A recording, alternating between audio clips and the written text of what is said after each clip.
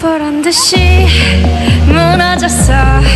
바닥을 뚫고 저 지하까지 솟구자락 잡겠다고 저 높이 두 손을 뻗어봐도 다시 캄캄한 이곳에 light up the sky. 네 두 눈을 보면 kiss you bye. 실컷 비웃어라 꼴 좋으니까 이제 너희 하나 둘 셋.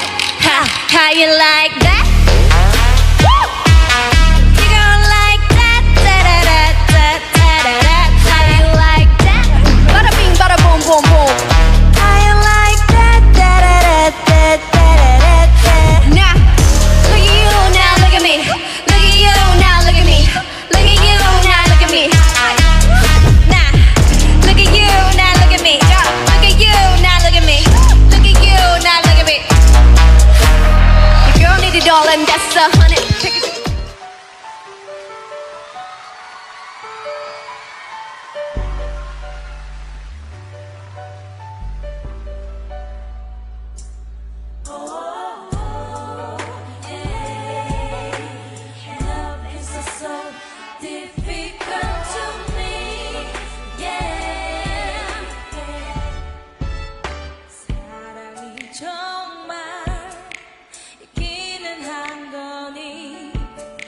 내 맘을 다져도 왜 항상 떠나가는지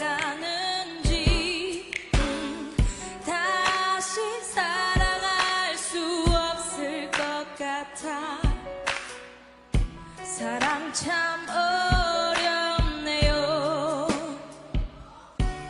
문득 보고 싶어서 그리워져서 하루에도 몇 번씩 아파. 내 멍든 가슴은 온통 너로 가득 차. 아무것도 할 수가 없어. 사랑 참 어렵다 어렵다 너무 힘들다.